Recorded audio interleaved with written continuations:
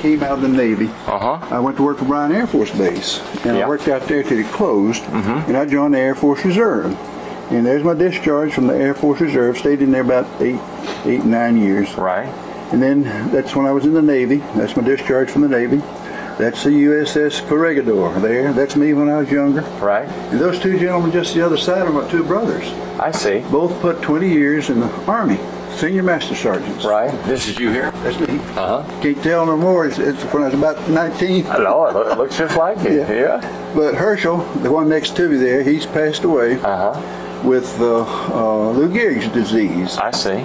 He was a double dipper. He put 20 in the Army, and then he went to Kelly Air Force Base, and he put another 20 there. I'll be darned. And then didn't get to enjoy it. It's about 2 or 3 years after that he took that Lou Gehrig's disease and died. Aubrey, the next one there, he is in Pennsylvania. He's right outside of New Cumberland Army Depot. Right. Still gets to go in and get his groceries and stuff, you know. Yeah. Free.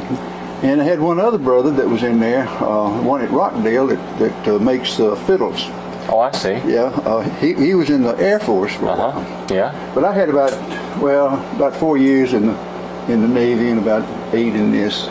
In the Air Force. I would still stayed in it. I would have stayed in it because they gave me, when I went to work for Bryan Air Force Base, they gave me the same rate almost that I had in the Navy. I was first class machinist in the Navy. I see. Yeah. And but they moved me to Minot, North Dakota. I was going to have to go up there to do my 2-week tour, and I said I ain't going. I'm just get out. So I did. Oh, sit down. That's great. Okay. I talk. I'm a big talker. Well, good. I like that. I like that. Am I in your chair here? Sir. Okay. Let me get some stuff here to Okay. go with. Yeah, I want to hear I'll just tell you I just want to hear your story. Now, how long did you spend in the Navy? Well, I went in November 1942. Right. And I came out in March 1946. Okay. And had 33 months sea duty. You know, that's was the requirement. Right. And I was on the USS Corregidor. Right. I see that. That's a carrier. And that is a copy of my flight owner certificate. And I still, you know, with some of the guys in there, Bennett, he and I write, he still writes it on USS Corregidor stuff. I'll be darned. And they have at Lexington down at Corpus, they have a spot in there for the USS Corregidor and got some stuff off of it in there. Okay. Yeah, well, I've been on the Lex several times. Yeah. Yeah, it's a nice one. Better than that Corregidor. Yeah, I every time I go down there. Matter of fact, when I talked to you yesterday, I was down in Port Aransas. Were you? Yeah, and that's where we were yesterday. And I didn't go to the Lex this time, but I've been several times. I had the history of my ship. The Corregidor? The Corregidor, but I can't find it in these CDE papers. I must have either loaned it to somebody or I've misplaced it. But the two ships that we sailed with most of the time, the Liscombe Bay and the Coral Sea, I have both of their histories here together, and they tell you pretty well, you know, where we were all the time together. Right. And to begin with, I joined the Navy. I grew up in Bremont, Texas, born at Cossie. Right. Only distinction there, Bob Wills was born at Cossie too. And I played football at Bremont, and Bremont was a very small school. You know, I don't think there was over. I've got the graduation thing, but there wasn't many in my high school. In fact, when I played football for Bremont, I had to be linebacker on defense and fullback on offense. So you had to play both ways. So you know. And of course, them days, that was in 42. 41, I was a senior in high school. And I graduated in May of 42. And I started school when I was 6 years old. So when I got out, I was still 16. Right. And from May to July, I turned 17 in July the 31st. And by then, they'd started to ration pretty good. And Brian, they were building we called it the Japanese prison camp. When they were building it, they thought it was for the Japanese at Hearn. So I got me a job, and I went back and forth down there for a while. And it was kind of crude.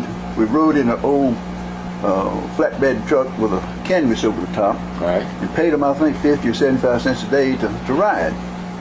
And I worked on it until November, and I decided, and of course, I was trying to get going anyway. I had 2 or 3 real good friends that had joined the service and was gone. So it left me kind of by myself, and I just really wanted to get in there. My mom and my daddy, no way. You wait till you're 18. You know, this was the thing.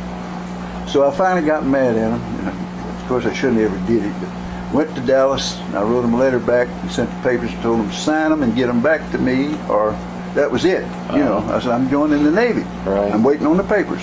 Daddy went ahead and signed them. They sent them back. And I joined the Navy in Dallas and rode my first troop train to San Diego out of Dallas. And I wasn't 17, and Mom and Daddy, I know they hated to see me go because the war was going on, you know. Right, sure. But it was the best thing for me because some of my friends that waited and was drafted had a real good friend, Dan Scott McCall Jr. Them days there was a wholesale grocery at Bremond that was ran by Jim McCall and Dan McCall. They sold wholesale groceries. And Dan Jr. was my good friend. He got killed in the Battle of the Bulge. And if I'd have waited, I might have been there, you know. I got into San Diego, and I wanted to be a radio man. You know, that was my thing. Man, you get to work on radio, you get to talk on the radio. Well, as usual, they pick you for something else. You know? Right. So they gave me Group 3 schools, and it was machinist mate school. And I could work pretty good with my hands, but they taught me more. The Group 3 schools in the Navy, they teach you better than anybody else, I believe. They had some of the best instructors I've ever seen. Wow. What we did, they took a piece of cast iron that still had the casting on the outside of it, you know, rough. And they told you that you was going to cut that down to where it would be 1 by 2 by 4. And you do that without using a micrometer. You nothing but a straight edge, you know, and using the side of a rule. It's hard to do. And if you don't know how to use a file, you know, and most people, you know, go like this with a file or a hacksaw, either one. Right. They start that thing and they tell you, if you're going to get it smooth, you've got to go straight. And you got to pick it up and go straight. They taught me how to use a file. They taught me how to use a hammer. They taught me how to use a hacksaw. And when I got through, I had mine down to where, you know, it was within thing. And they took micrometers and measured it. And then they said, we want you to bevel the edge, you know, after you're through with it. They did, and I was in the top, we had 400 and something in that school. Yeah. I was assigned to, I was company 42, 747. The 747th company that went through in 42. So it's close to November, so it was close to the end of the year. All right. Got in that school, and I did well in the school. So when I came out I think I was in the top 40. But they gave me a little red stripe called fireman's. That was the same in those days as a 3rd class petty officer. I was proud, man. It made me feel good, you know. Sure. Signed me to a new ship, brand new ship. And they sent me to Bremerton, Washington. And the ship was the USS Corregidor. It was, I think, the 4th one that Kaiser built. And they called them just exactly what you see right here on that front page there. In that picture? Yeah. It says floating coffin. The one plane one of those that they had converted. It wasn't one that Kaiser built from the ground up. Right. It capsized, you know, on his trial run, you know. But the Liscombe Bay and the Corregidor and the Coral Sea was all built right together. Yeah. All 3 of them. And they were 56, 57, and 58. Right. We were the 58. Right. And we trained with some of those same guys. The guys on Liscombe Bay, I knew a bunch of them. And what a lot of people don't know is that Liscombe Bay lost more men than any ship in World War II except the Arizona. They lost 644, and some say over 700. Wow. And we got into this thing on the first trip that we went out. We got the ship in Astoria, and I was a plank owner. You know, if you're a regional crew, that's what you are. You're one encumbered title to one encumbered plank in the flight deck. And picked up the flight crew down at Oakland, did shakedown on the West Coast, everything went well, really well. And went to Pearl and had Liberty, and we went down then to help at Tarawa. Little Macon and Tarawa were the 3 islands in that Marshall Gilbert group, and we took Macon pretty quick. And Tarawa was a bitch. They killed more of us, and man, it was terrible. And after Tarawa then, I think we got scared. But not scared. I think they thought, all these guys are brand new. Maybe we ought to send them back, and let them go home and then come back. They sunk the Liscum Bay at Tarawa and did it in the early morning.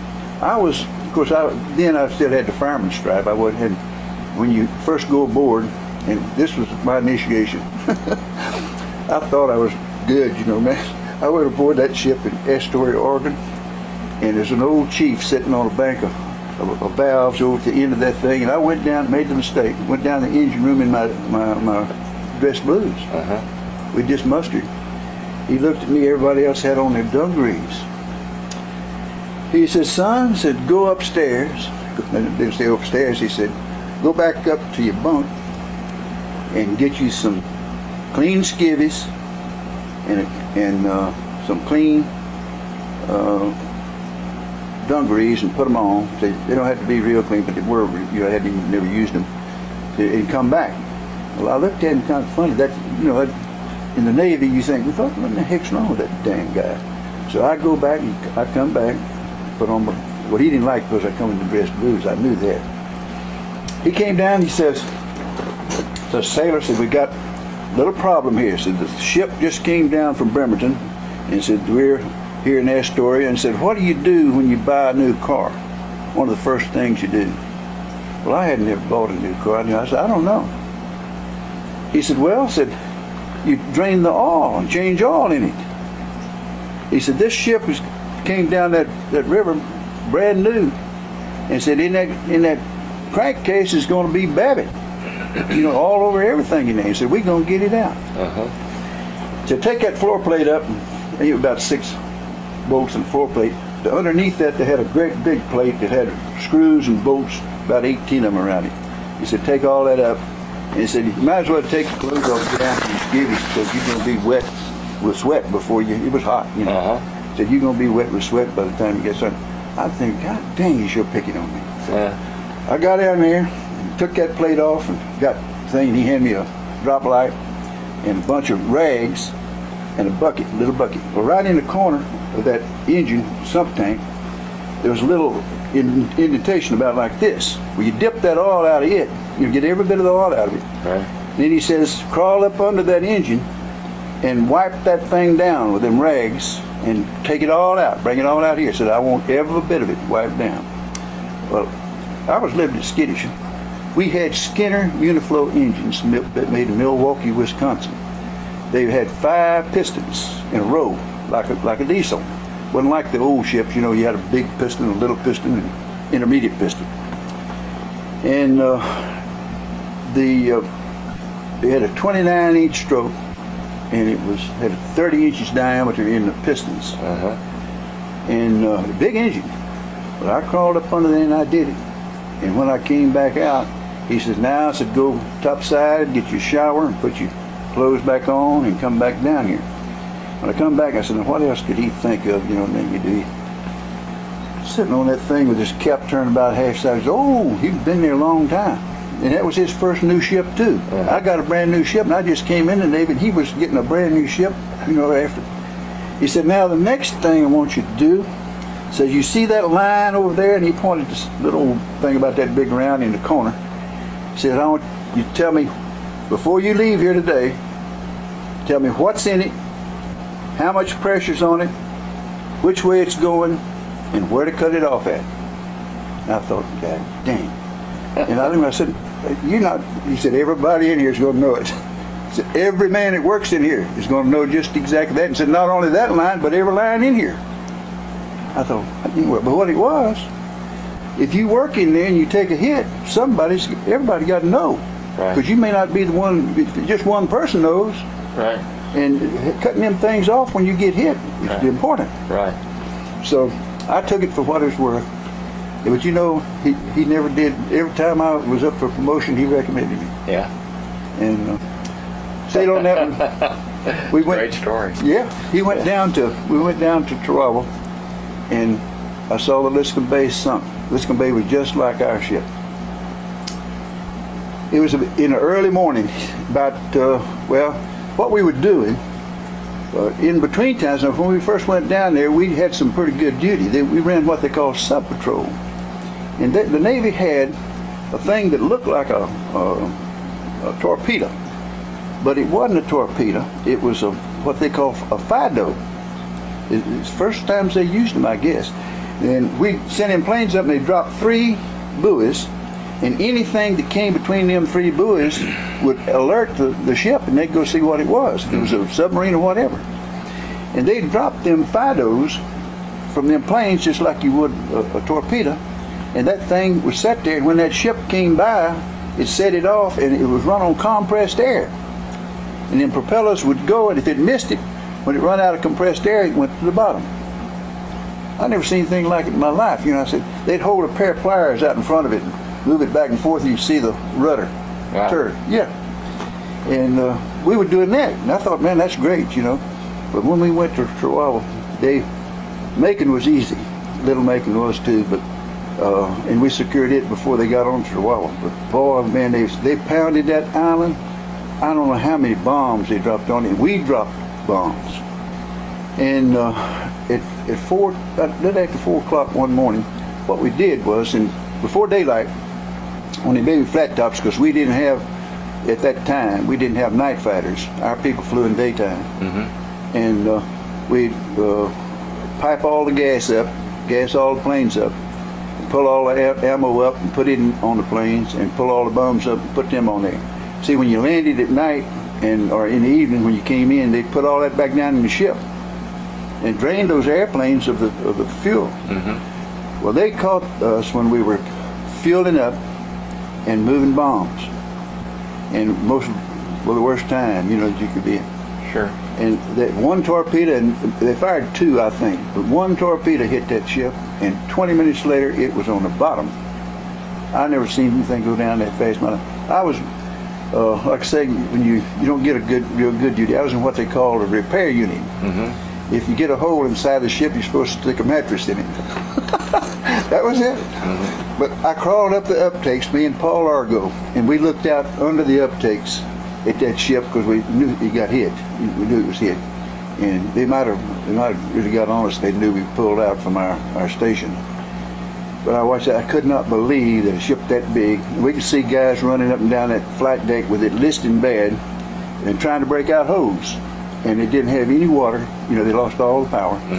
And that gasoline and the bombs exploded too. It kept exploding, but the gasoline burnt where they were piping it up, you know, on the hangar deck, the whole thing. I never seen anything that was made out of steel. Of course, that flight deck wasn't made out of steel. I never seen anything burn that way, that quick. How far away were you from this? Were you? Well, it could have been about, I'd say about 3 or 4 miles. See, they ran them ships together, and then they'd pull a cruiser that had radar on it. We didn't have radar on the carriers, them little ones didn't. And we didn't have real good planes. We had F4Fs. That was the Grumman from Grumman Model T. It was what we'd have Model T for. Exactly. Yeah. The predecessor of the F6F. F6F was a good plane. Exactly. F4F, it was the worst landing gear of any ship I ever seen. Yeah. And if they bounced too heavy on that flight deck, it collapsed. Right. And it couldn't outmaneuver the Zero either. Zero just fly rings around. Fly rings. Yeah, that's why they. I know a little something about the F6F because my mother's first husband actually was killed on a training exercise on the F6F on the Hellcat. That Hellcat, it looked a lot like that Wildcat, but it's bigger and heavier. Right. And that rascal would fly, I mean to tell you, even if it had holes in the engine. Yeah. It would fly. I collect models of F6Fs, as a matter of fact. Yeah, and pictures and everything. I get my. The kill ratio on that F6F was about 20 to 1. That was a good plane. Oh yeah. Yeah, and it was made during the war. I mean, it was. Yeah. They needed a better airplane, so Grumman made them a better airplane while the war was going on. The old SVDs and those others, they were slow and they couldn't hang it. Exactly. But that plane good. But F4Fs were what were mainly on the. Yeah, that was what we had. Yeah. And anyway, we came back. Wildcat, yeah. Yeah, the Wildcat was first. Right. Wildcat was the F4F. Right? Yeah. Sounded like a T model Ford. We came back to Pearl and come back to the States, and I think they did it because of Liscum Bay and because we had so much trouble at Tarawa, because that's the first trip we made. It was down and back, you know. And when we got back to San Diego, they gave us 14-day leave. And I got on the plane, got me a plane ticket, and got on the plane to come to Dallas. And in Phoenix, Arizona, they had some guys that were, well, had a higher priority. In them days, you had to have priority on the plane even. These were cadets, and they were going home. Well, they kicked me and another old guy off and told us to get a plane the next morning and took those guys aboard. So we didn't mind too much. We partied on the town. The next morning they called us. They paid for our hotel room and everything, you know. Next morning they called us to go, and I go back to, you know, get on a plane. And I checked, and I had everything but my leave papers. And of course, by them old jumpers, you know, we'd always fold them and stick them down like this and pull the jumper down over it. I couldn't figure out what in the world happened. And it scared me, because I knew I still had to go through a checkpoint in Dallas, you know, getting off that airplane. I knew darn well there's going to be an MP standing there wanting to see some papers, probably. Right.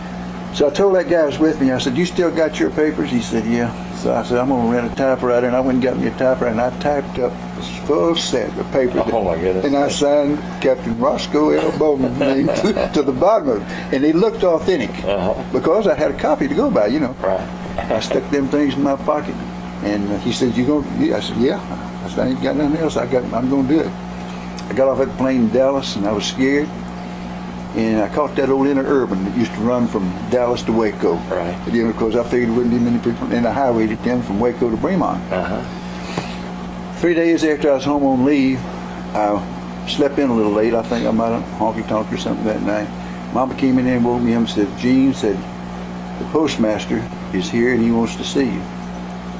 So I got up, and Alfred Clark was a postmaster, and he had been a friend. I went to school with his daughter, and been a friend for years, and full of fun, you know. He looked at me and said, "Gene," said, "they called me and said that you're AWOL." I said, "Mr. Clark, I ain't AWOL." I said, I didn't want to show him the leave papers. I said, I got to leave till a certain day, you know, I'm supposed to go back. He said, "Do you have some leave papers?"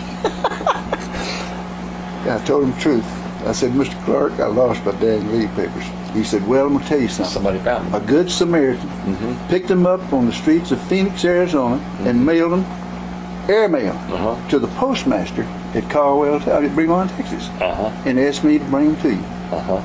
So I went back. I didn't have to worry about them papers, and it always bothered me, because it's the only thing I ever forged in my life. But I was intent on getting home. Yeah. Went back, and we picked up. So the AWOL, he was just messing with. Oh yeah. Okay. See, he was getting a big gang. Yeah. Okay. Because he knew your real papers. He had them, right? That's the reason why you want to see them. You want to see if I was showing them the fake ones. And we picked up in Dago to go back to the war, and and this is one of the funniest things that ever happened. And I know I can't tell it on the air, but I'm going to tell you. Okay. They lashed down every plane that they could get on the top flight deck. We didn't have room to fly off of it even. Carried a big load of them back, and they put about 1,500, while I had them elevators up, 1,500 soldiers on the hangar deck in cots, and they even put them down in them elevator pits. You know, they had space underneath them, you know, where all that stuff goes up. And if you've ever been in the Navy, you know how they are about the damn restrooms. They have everything that they got to shut it down and clean it up with a toothbrush. You know, they want it fixed up to where it is clean. Well, them soldiers, it just overloaded the whole system. And they wouldn't leave them restrooms open for about 2 hours, and you had to stand in line to get in it. Yeah. You know, it was bad. Yeah. And what happened, and I can understand the protest. Some guy in the after elevator pit shit, and then took the guy's blanket right there and wiped his butt on it. And when that guy came back and saw it, he told the captain. Yeah. And he lined every damn one of them soldiers up at attention on that hangar deck and asked them, point blank, did you do that? Not a darn one of them would admit to it. You can't blame them, but they didn't. Right. And when they got into Pearl, we all got liberty. They told us to, take off. He kept every one of them on there and called trucks and stuff, and he hauled them straight to another base. He wouldn't even give them liberty off that ship. Wow. And but that was, they even made up poems. Huron Navy is about it. Yeah. Oh wow. So the men, I remember part of it. I heard it several. All of them, it was a big joke for a long time. Right. The men stood at attention, and the captain threw a fit. Who was the bird that dropped the turd in the after elevator pit? That's part of it. That's great. There was something. Anyway, from there we went 4 major battles. Yeah. We went down to Annie-Wetuck. We went to Kwajalein. Kwajalein was the biggest lagoon in the world, and we were there to help secure it. The Japanese have been there for a long time, and they had it pretty well. Incidentally, we've got men on Kwajalein now. It's still, in fact, one of the guys that worked for me, Ted, you think his last name, but deputy, worked for me here. He and his wife went out there, and she's making big money as a nurse, and he told me he was just working the beach. I'll be darned. Galloway, Ted Galloway, he worked for me. But his wife was a registered nurse, and I guess they needed, one out there. But that's where we dropped those atomic bombs, if you remember. But it's cleared out to where they got people coming back in there. We went to Annie-Wetuck and Kwajalein, with 2 landings on New Guinea, and we ended up Guam, Saipan, and Kingyang before we came back. And lots of things happened in between. The worst battle I guess we was in was at Saipan. Right. It was pretty rough. Yeah. And with the ship lost. These ships were bad about busting piston rings. The way that thing worked, see, they had superheated steam that was introduced into those pistons with the check valves. Each one of them almost like a diesel. They were timed. And that superheated steam went through those things, and it was hot, man. It was really hot. And when it came out, then you had to condense that steam back into water, and they ran it through some filters that were made out of diatomaceous earth and asbestos fiber. They coated them screens with those 2 things, and then they pushed that steam through there, and the oil that was in that steam came off on those screens that were coated with that. Then you shut it down and pulled a screen and scraped it all off, and washed it up again and recoated it and put it back on there. It was pretty good. It filtered it out. But it was when you're the lowest man on the totem pole, your duty was to clean them filters. Right. And the only time I ever got really seasick, I was on duty. It was my time to clean those filters, and I clean them. You'd put it in a bucket and take it top side. If it's out at sea, you throw it over the fantail. Can't do nothing like that in port, but you can do it out there. Right. And I finally got to where I'd leave a little room in the top for me to vomit in.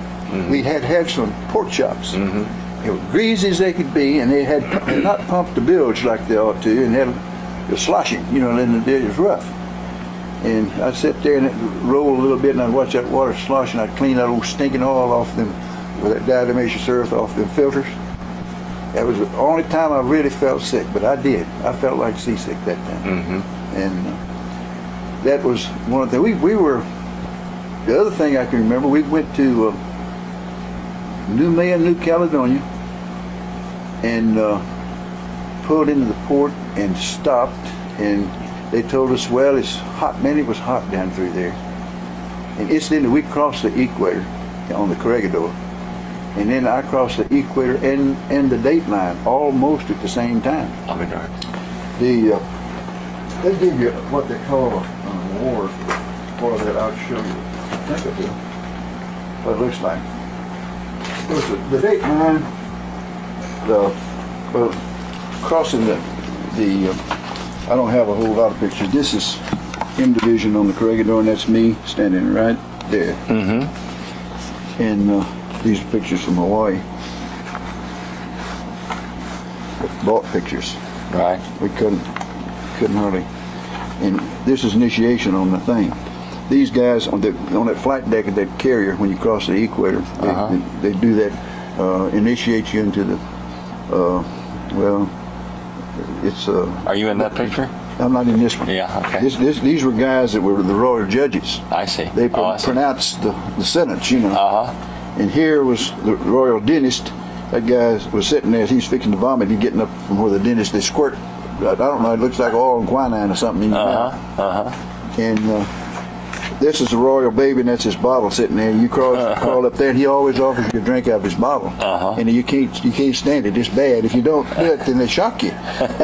These damn things like this, they have them wired, you know. Yeah. Knock you down almost like a what you call it. And chilates. Now here's one where they dump them back into. They build a trough like this and fill it with water. Right. And they get you up here and they cut your hair or run it if you've got it. And then flip you over backwards. See, they're flipping that backwards in there, and then they try to drown you when you get in there. Oh, man. It was rough. And here was a chute, and they put garbage in that thing from one end to the other, and you got to start in on this end to crawl through that chute, and they shoot that doggone hose in this end and throws that garbage right up in your face. Oh, my gosh. They were rough. And here, this is the three you get. The Golden Dragon. This was on the Oglethorpe, and that's within 10 degrees, crossing the both. It's supposed to be the date line and the Neptunus Rex thing. Right. Imperial domain of the Green Dragon. Yeah, that's Neptunus Rex. This is the domain of Neptunus Rex. This was in November of '43, and this one here was close to it. But this one here, I didn't cross that date line until '45. I see. But this one, we got them both almost at the same time. Golden Dragon.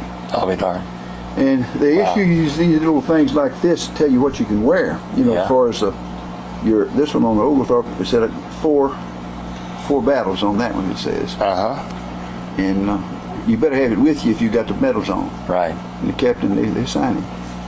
And that was amazing. Here's me walking down the street with a boy from Bremont, only one I saw all the time I was out there. Yeah. His name was McMahon. That's me there. It's me in Honolulu. Incidentally, I wasn't quite GI. The pants were too long. I was second class then. Got to be first class after that. And these are some of the things. This was a commissioning ceremony for the Oglethorpe. Right. I got 2 brand new ships, which is unusual. Wow. Anyway, after we came back from Guam, Saipan, and Tinian, we pulled into that's it, same boy. And there's where we got discharged from, down close to Houston. Right. And here, the first time I came home, American Airlines gave me this when we flew over the highest part of Texas, Wink, out at Wink. It's supposed to be the highest point. Holt, a guy named Holt was and Hostetter. I'll be darned. There were 2 that were there. And this is a few of the things like that. A lot of the things are, with Boston got gone. Yeah. And on the Oglethorpe, and I picked it up when I came off of. Now you were on the Oglethorpe after the. Yes. Okay. After Corregidor? After Corregidor. When we came from Guam, Saipan, and Tinian, a whole bunch of us had been on there a pretty good while. And they didn't have any room for any chief petty officers. See, I was first class, and the chiefs were still on there. And in order to give you a chance to advance, they'd give you new construction.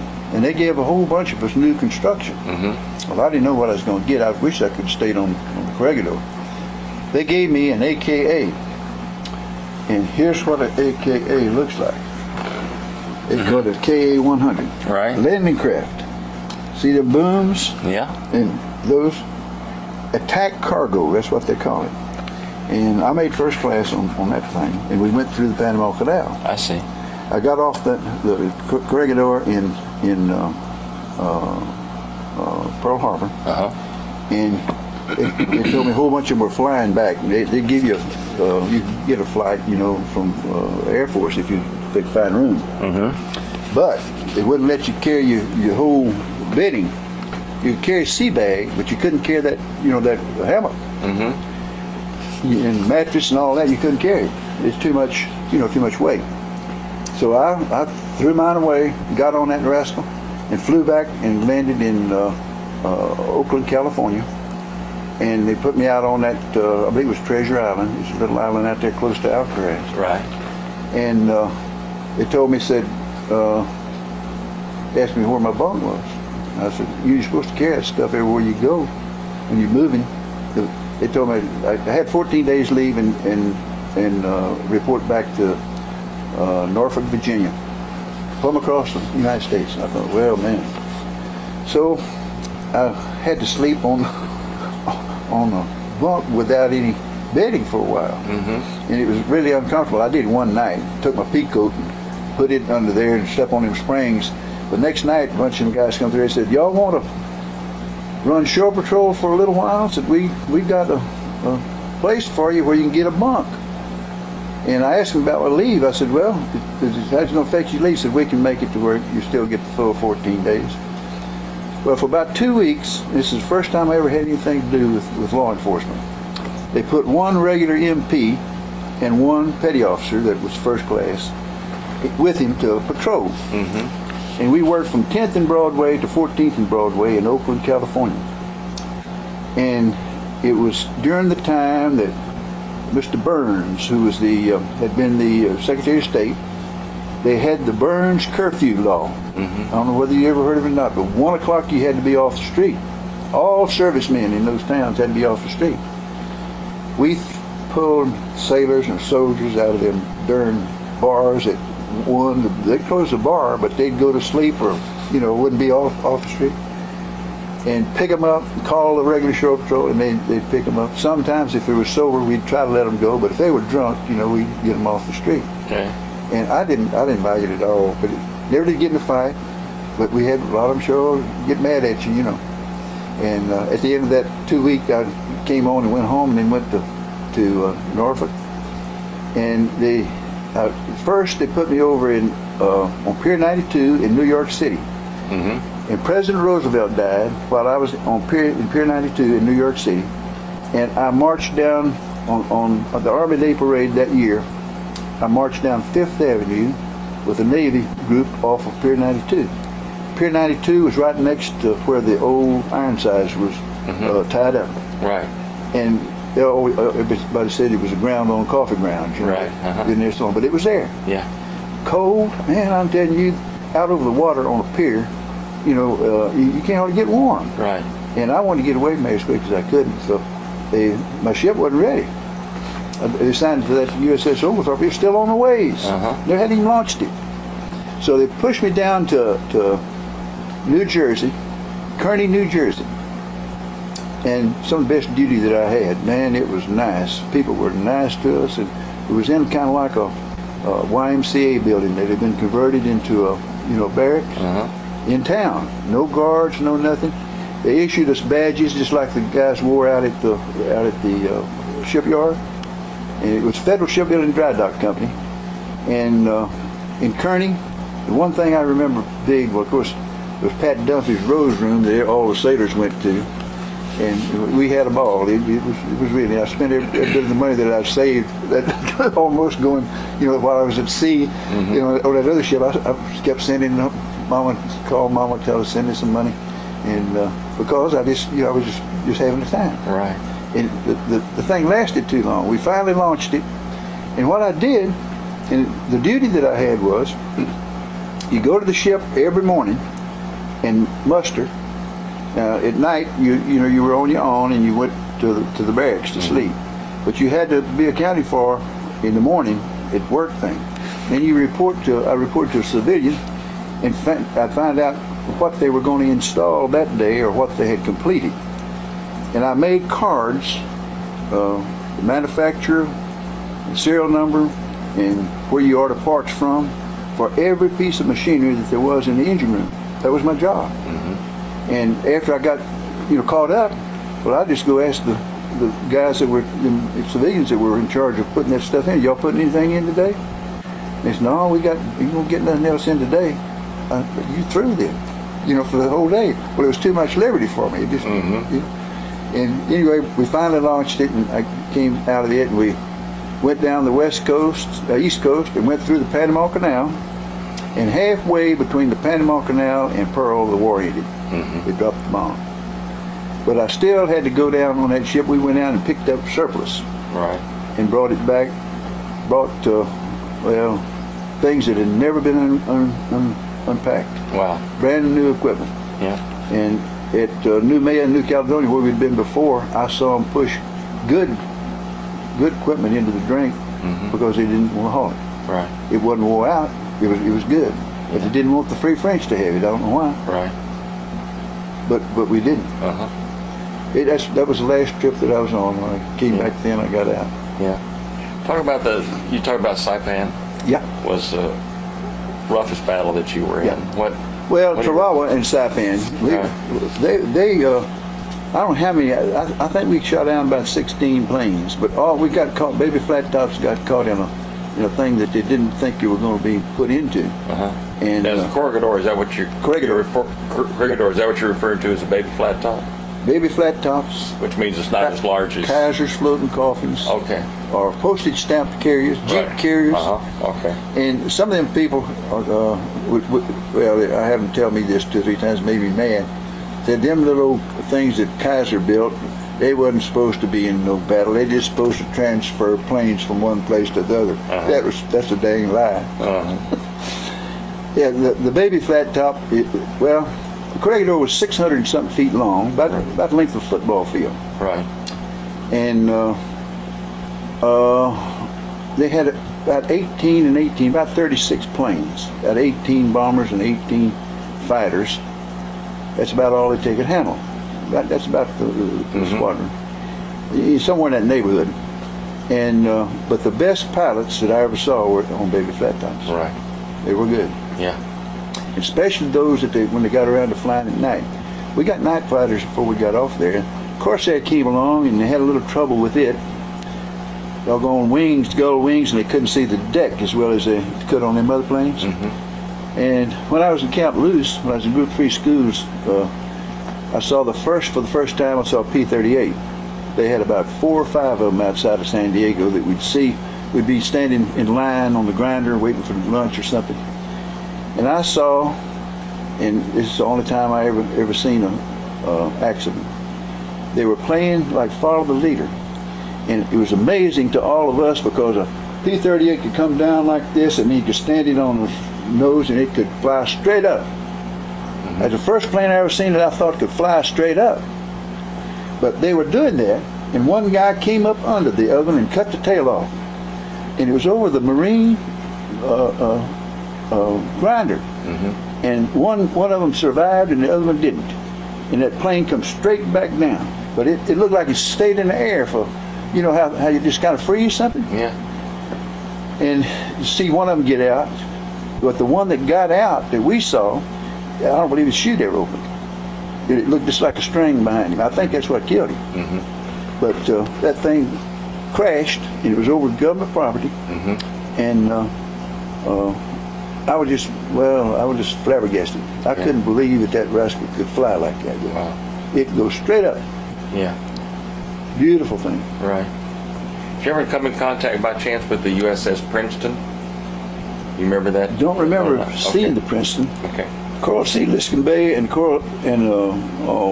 after that it was Gambier Bay, kind of filled in for Liscombe Bay after it was sunk. And we had the Big Potato, Idaho. There, it was there with us. Right. And several cruisers, and we had one can that came along. We refueled every now and then. A can would fuel a tin can sometime off of a carrier. Yeah. Called the Kid. Right. If I remember, it had a picture of a Captain Kidd on the stack. Yeah. And we had some real experiences with that in the weather. So when you were finished, when were you discharged? In March of '46. And then what'd you do? Well, I've had about 4 or 5 careers. Yeah, I know you're Burleson County Sheriff, right? Yeah, what I did, I went to work for George Holland, the Ford dealer in Bremont, Texas. And I was a member of the 5220 Club. You know what 5220 Club is? No. Well, the government paid an employer 52 weeks, $20 a week, to employ somebody and teach them a trade. And it was good. George Holland taught me how to keep books. He was a Ford dealer at Bremont. And he needed a bookkeeper, parts man. He paid me $20, and the government paid me $20 for 52 weeks. Well, George got a good deal, and I got a good deal. Right. Okay. And George told me when I went to work, said, Gene, said, I ain't going to be here a long time. I said, my daughter, I don't have no sons, and said, this will probably be your place someday. So you probably can buy this Ford dealership. And I went to work, thinking maybe I might. George Holland had a daughter named Betty Jean that married a Mexican movie star. And she met him at the University of Texas. Educated, good looking, but he couldn't speak English without a brogue. And in Mexico, he was real successful. Betty Jane and he had 2 young men, 2 kids, and Betty finally got enough of it. She told me, said, every place you go, you got a bodyguard. Said, said you can't trust nobody. He said, I just can't live like that no more. So she come back and moved in with George, her daddy. We waited and George came to me about one morning, about 3 weeks after that, and he said, Gene, I don't know. He said, I've got a little problem. I said, what is it? He said, George has come over here and said, we got to find a place for him to work. He says, and he can't do very much of anything. He said, he can't be a salesman. He said, I couldn't put him out selling. He said, tell you what I'll do. He said, you can start selling for me. If you'll teach him the books, I'll let him be the bookkeeper and parts man. Come in, and he was sharp and a good-looking man, nice man. And I taught him the books best I could, but I had to change, and it ruined me and George both. He could not read writing. It had to be printed, and so we started printing all the tickets and printing everything, and it worked. Yeah. But I got to where I print half the time and write half the time. It just ruined me for the rest of my life. But he came to work, and George wasn't getting but 4 cars a month.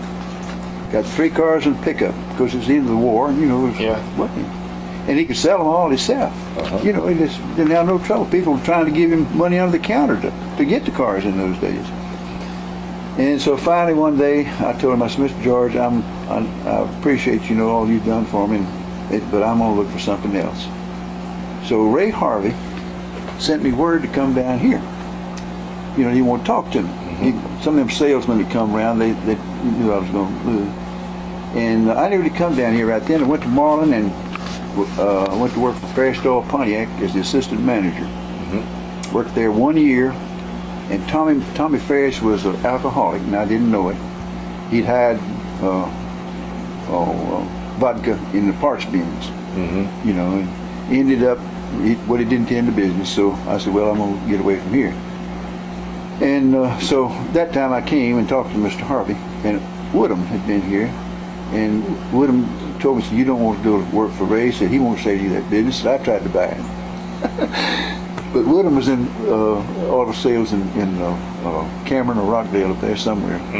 But I came on anyway, and I worked for Mr. Ray for 3 years, and the best job I ever had.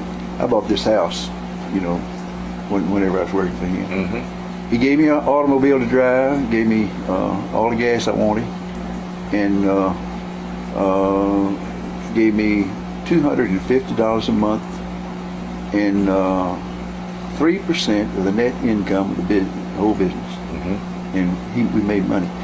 He couldn't break himself from the old ways, so when I worked at Fairstall Pontiac, I learned to sell cars. I really learned how to sell cars. I sold 15, 16 cars a month back in them days, and we'd go buy a car to sell it. If we'd find one, we'd go somewhere and get a car to sell. Ray wouldn't do that.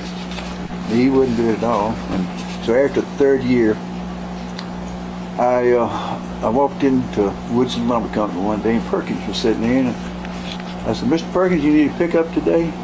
He said, no, I don't believe. He said, I don't know. I said, Yeah, I said, what do you want for a pickup? I said, tell you what, I just taken one to drive. You know, I was going to drive it myself. I said, I got one sitting here, I'll sell you for $1,750 just right now. He said, $1,750 for that pickup sitting there? I said, yes, sir. And he said, I'll tell you what, I want to buy it. So I handed him the key. And I went on back and drew up the papers and everything, carried them up there and gave them to him. He sent me a note when we got through. He says, wouldn't you like to go to work for Woodson? I said, man, I don't know nothing about lumber. Well, Mr. Yaney had been had a heart attack, and he was the manager in Bryan. He said, well, Mr. Yaney may not be able to go back to work. He said, we need somebody good in Bryan. And he said, I like the way you do, you know, the way you sell things. He said, you know what you're doing. He said, why don't you come to work for us? You can work here too. I told him, I said, I can't figure lumber. I don't know nothing about lumber. I worked here for Perkins and Yeager, and them. In fact, Yeager and I were real good friends. I did his funeral the other day when he died. He was one of the owners, and went to work for him, and they kept me here 3 months, and I went over there to Bryan. I have never been in a place where you didn't have time to do nothing. That phone was ringing off the hook. They had more business than they could handle. Right. And they'd have a train would sit. That's when it's down on that corner down there. Train would send you 2 boxcar loads of lumber, and you'd have to go up there to workforce people and get people to come unload it. You know, that was one of the things you had to do. And then the one thing that if they could have did it any different, I might state, the prices that they quoted people to get the job, you know, when they bid on sheetrock, lumber, 2-4, whatever, they were never the same on one thing. So every day you had to go back to that bid to find out how to price out the sheets. And it was a job. Man, I worked my tail off. Yeah. And finally, Vic Barnett, he knew me when I worked for Ray here. He came to me and said, ain't you about ready to go back to work? Said, Mr. Cade needs a man in Bryan. I mean in Caldwell, at the Ford House here. So I came back to the Ford House here in Caldwell and worked till I went to work for the post office.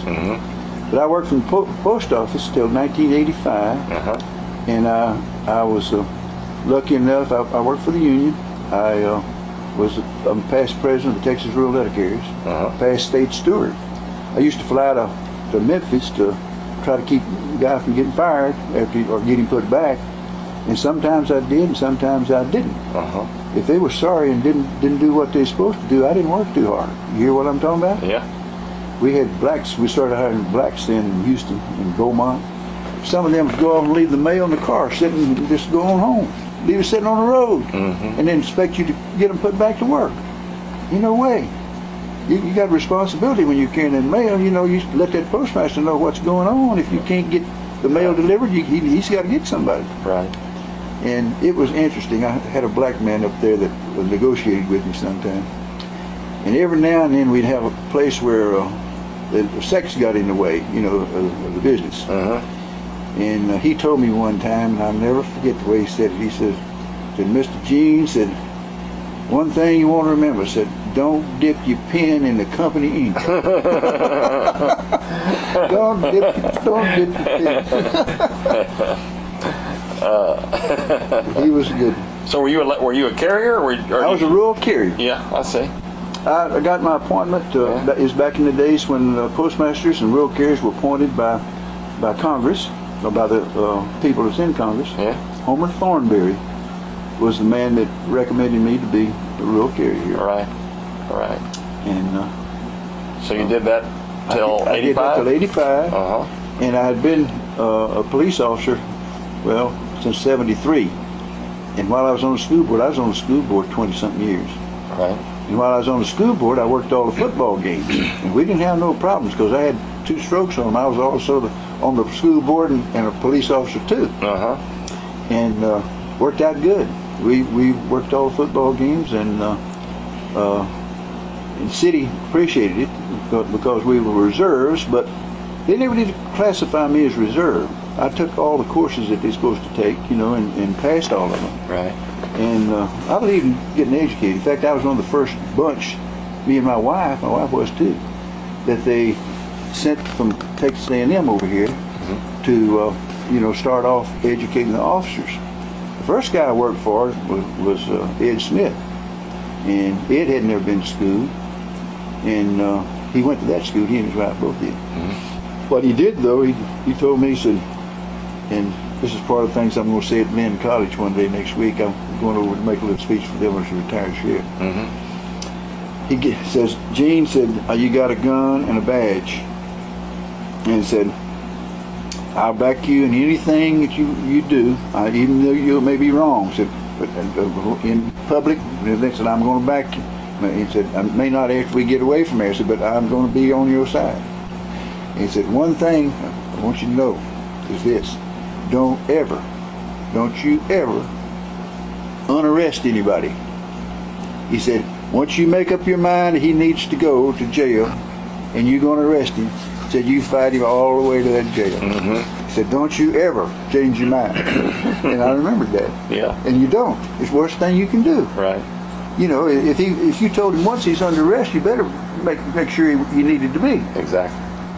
And it was like that.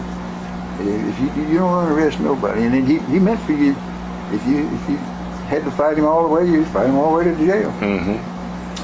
But he spit tobacco juice all over the side of that car, and when we would relieve him, you'd have to go wash the car before you could go to patrol it. Yeah, but I had fun being the thing too. Yeah. I came at a time we had Mr. Urbanowski. I ran against him. Right. I had made up my mind that I was going to run, and then Wilhelm told me that he was going to retire. And I went ahead and announced, and then he announced, you know, and he really wanted his chief deputy, I think, to have the job. And they would not vote for the commissioners wouldn't for the chief deputy, and as a replacement for Wilhelm. And I think it kind of got to him, and I know it got to the chief deputy. And they ended up, they wouldn't appoint me. And they appointed a guy that really shouldn't have ever been appointed, Mr. Urbanowski. And he got in trouble, and he really embarrassed the whole county. People were talking about us everywhere, you know, about what was going on at the sheriff's office. So finally, Charlie Sebesta and the Rangers came in, and the things that he was doing, they carried to the grand jury, and the grand jury sealed the indictment, and he stepped down. You know, but then they had to appoint somebody, and they ended up appointing me to fill out the unexpired term. And I made sure the first 2 or 3 things I did the first day I went out there, I told them, I said, well, I don't know what went on, and I don't really care, but I'm going to tell you this: I'm not going to fire anybody right now, because I don't know, you know, how you've been performing. And we'll just play from here. Everybody come back to work tomorrow, and we'll do it just the way you've been doing it. And little by little, I found out what happened, you know, because I couldn't get it from the other people. In the jail, we changed out a lot of people, and there was some that we let go from the front part. And after we got those in, we changed to looking at people for their quality of work, rather than whether they're good looking or. The former sheriff, Mr. Urbanowski, told Ranger Kaufman that these girls do anything I want them to do. So I'm the sheriff. He had one there he called Bambi. He said, "Come over here, Bambi," and he gave her a big old kiss right in front of the ranger. Well, you don't make friends with that kind of crap. And then they'd take off and go out to Las Vegas and that kind of thing. And it was out all over town, you know. Just didn't. I told him right first, won't be 2 things. We'll have Christmas parties, we'll have birthday parties, things like that. Won't be no alcohol. And if you drink alcohol and you come on and I call you, come out, you know, don't come if you're drinking it, because if people smell it on your breath, you're drunk. And if you try to arrest a drunk, you're drunker than he is. And it gets you in trouble and me in trouble, and I ain't gonna have that. And I never had that problem. Never did. Another thing I told them is, your reputation is just like mine. The worst man out here is what they judge us by. And what you do affects me, and I want you to know it. Don't go to them joints when you get off. If you want to drink a beer, go home, get you some barbecue and drink your beer, but don't get out there and fraternize with people you may have to pick up tomorrow. So you were sheriff from when to when? I was a little over 10 years. I had two full times. Nobody ran against me those 2 times. And it was, we're lucky because I was a Democrat and the Republicans were coming on strong, you know. Right. And in fact, they made some inroads into the county now. Sure. But the guy but I never did let that part bother me. Right. And I hired several Republicans that I knew. Dale was a Republican when I hired him. Lots of them that I hired. I never asked people who did you vote for. That's I want to know if you're going to do a good job for me. Exactly. And integrity is something you have to build, and you have to make people know that you stand for it. Dr. Joe Smith, does all the things up there on the. He sent me $100 when I was running and said, I like that word that you use, integrity. Yeah. But I pulled the county out of a good thing. We came on and got respect back.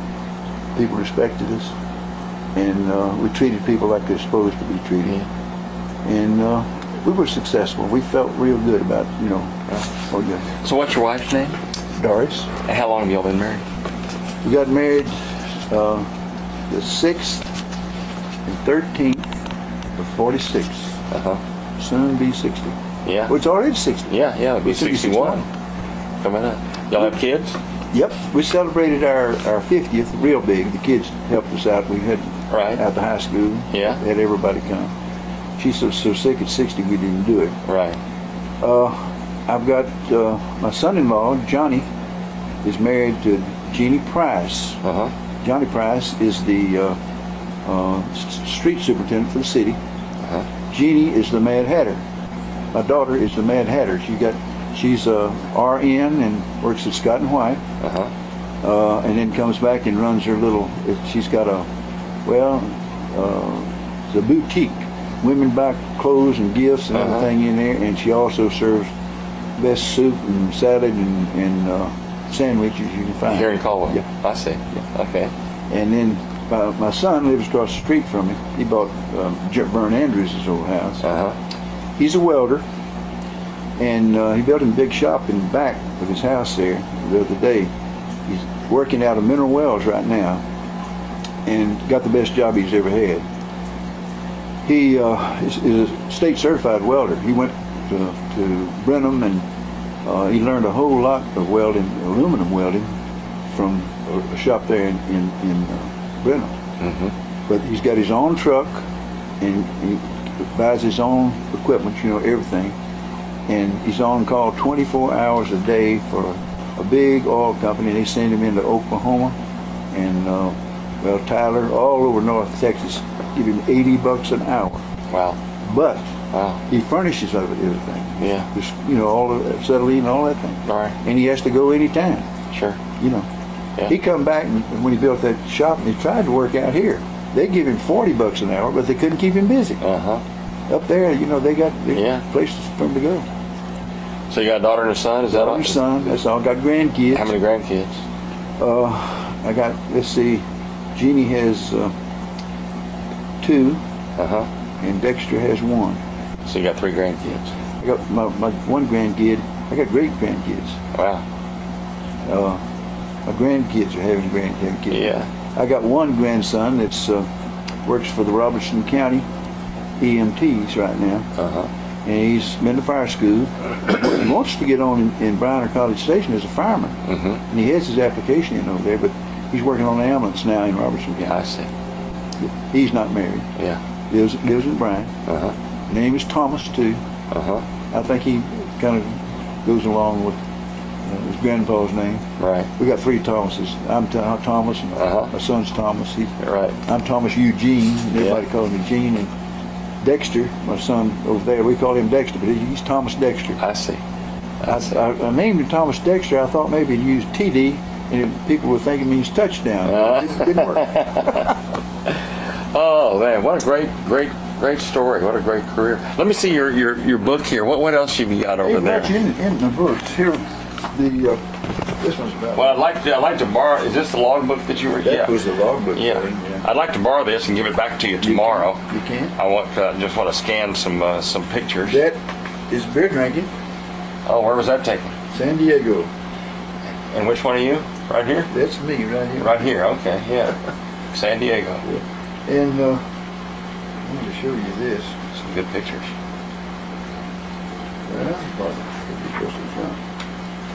Here I am in the Navy. I've got this picture here somewhere. That's the picture that stayed in the post office the whole time that I was in the Navy. And this is Herschel. This is my brother that his book's in here. And Aubrey, the other one, this is one that's dead. Right. But Herschel and I both are in this Robertson County Veterans book. But that's me right there.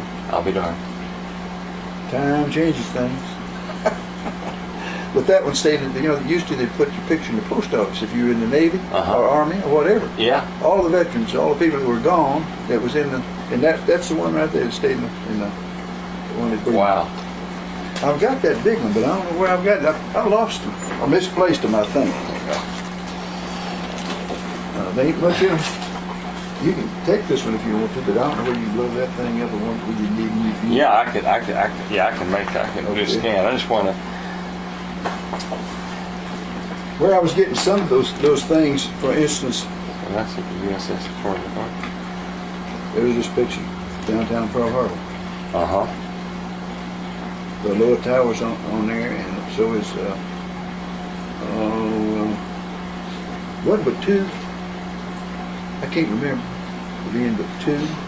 Is this like Diamond Head or? I think that may be Diamond Head. Yeah. They had several things. They had the upside down waterfalls. Right. That they wanted everybody to see. And in Hawaii, them kids learn to swim, and they're water bugs as soon as they're born almost. And there was one place I know it had to be in the movies, the waterfalls that fell into a crater that looked like an old volcano up on the side of one of those mountains. Yeah. And that stream came all the way down through Hawaii, down through Honolulu. And them little old kids would jump off of that thing, and I know it had to be 50, 60 feet high, into that bottomless thing. Right. This thing here that came out of, got a lot of good dates in it. And it was talking about how long before Corregidor, when it fell. Corregidor lasted a long time. Right.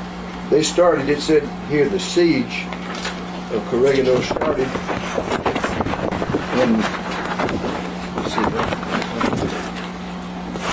Philippines. Corregidor siege begins. It was January the 2nd through the 7th of 42. That's where the siege began. And it was May before it fell. Up here, Bataan, Philippines. Here, Corregidor. May 5th to 6th. That's how long it lasted. Wow. Yeah. That thing has got good dates in it. I couldn't have. Sure does.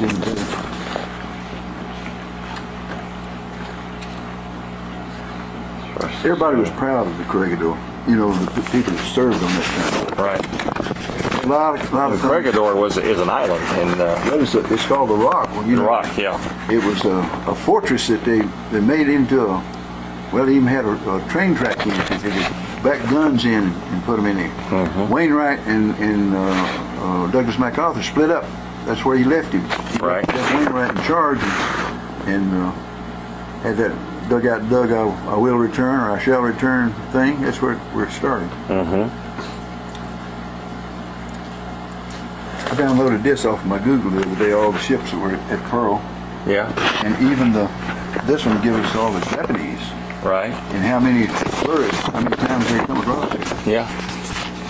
Google does pretty good on some. So you were in four battles. Four major battles. Four major battles. And those were Saipan? Guam, Kenyan, that was one group. Marshall Gilbert group. Right. Tarawa, Little Macon, and any we took in that group. Okay. On that, if I find that thing tomorrow, I'm gonna look some more for it. Yeah. The history of the Corregidor, it's just like the history of that Coral Sea over there. Right. And the pictures with it. What I did, I went out to the high school, if I remember. And you can have either one if you want to get there out.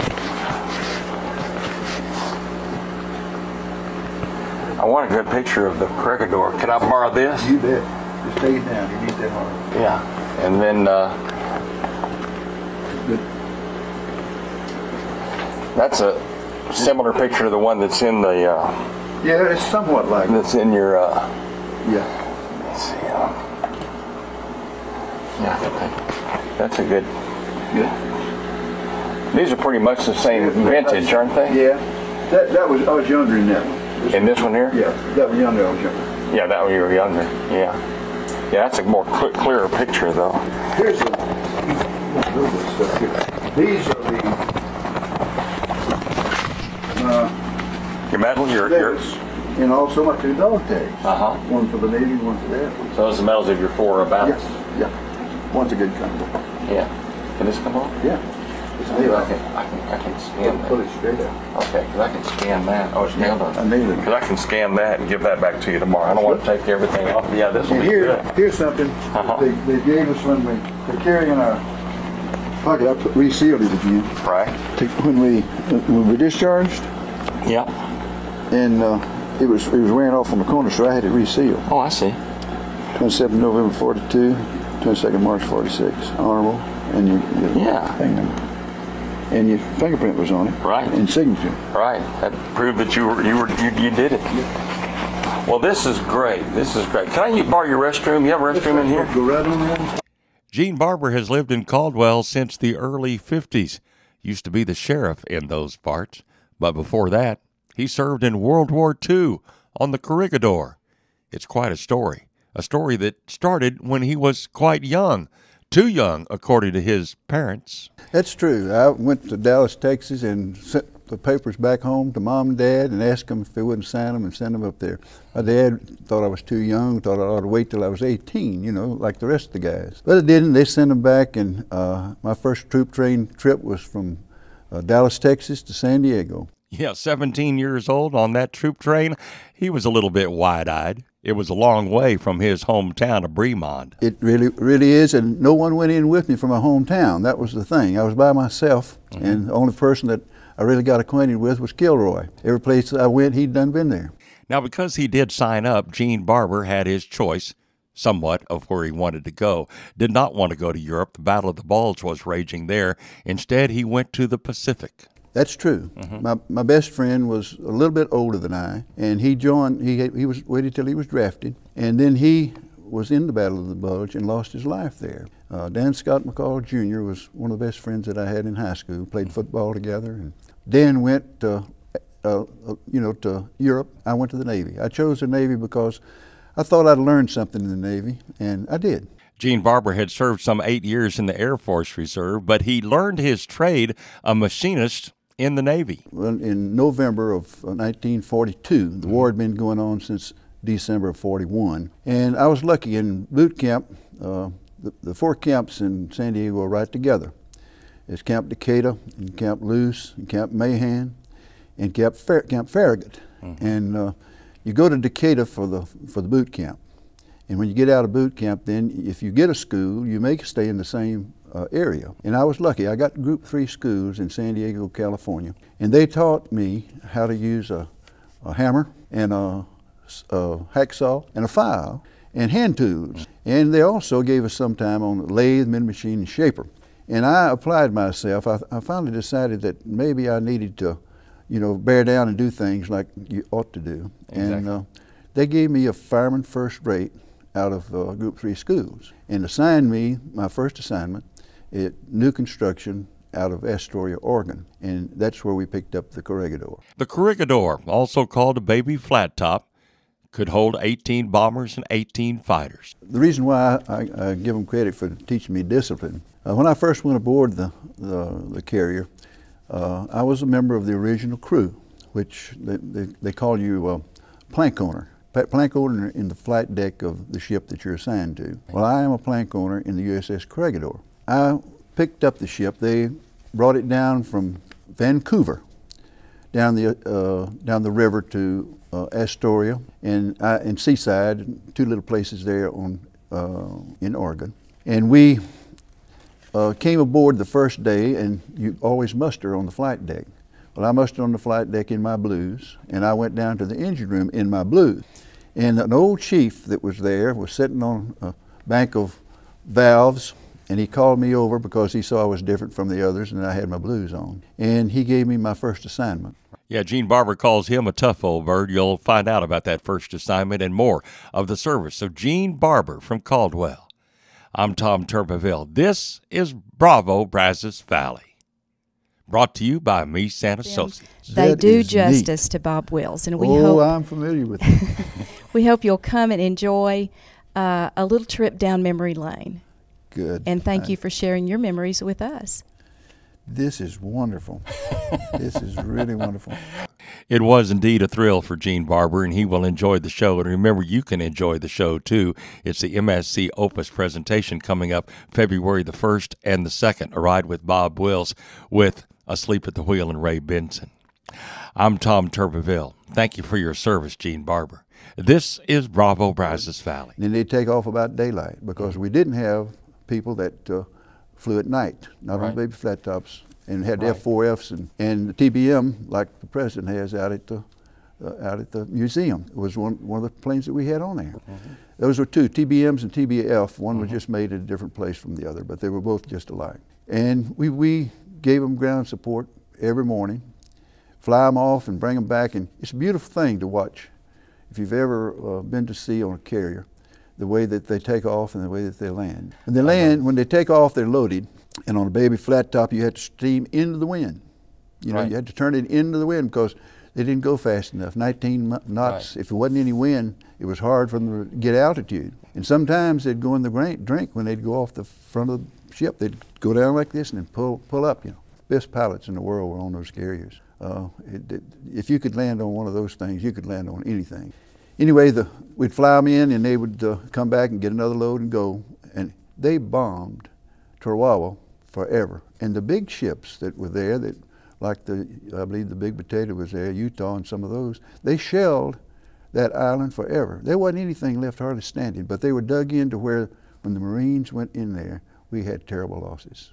It was terrible. You know, the men that we lost more men there than ever. There was one event of the war that Gene Barber will never forget. It was watching the sinking of the USS Liscum Bay. One morning when we were doing all this, getting ready to go bomb, and they were piping up the oil, the fuel, and bringing up the bombs to load the planes to send them off. The USS Liscum Bay was steaming about 220 yards off of our, I believe it was a starboard bow. We were all three right together. And a Japanese submarine launched a torpedo that hit about 3/4 way back on the USS Liscum Bay. And I never had any idea. We knew what was going on. We were at quarters already. We were at general quarters because we were getting ready like everybody else. And when we heard the commotion and heard what was going on, I was stationed then, of course, I still had my red stripe. It was my first trip down, at a repair station. Me and Paul Argo, another guy, we pulled up and went up the uptakes. Uptakes on a ship is where the air circulates back up. They pump air down into the ship and then it goes back up and out the side. We went through the uptakes and we watched as the Liscum Bay was sinking. Terrible, terrible thing. They couldn't even get water to put, you know, on the fire. The gasoline that they were putting in the airplanes ignited on a hangar deck, and the whole ship from one end to the other was burning and red hot. And it sank stern first. It went down with the back end going down first, and they lost over 600 men in about 20 minutes. Tomorrow we'll finish up with Gene Barber from Caldwell, one of the biggest Bob Wills fans you'll ever see. I'm Tom Turbiville. This is Bravo, Brazos Valley, brought to you by Meese and Associates.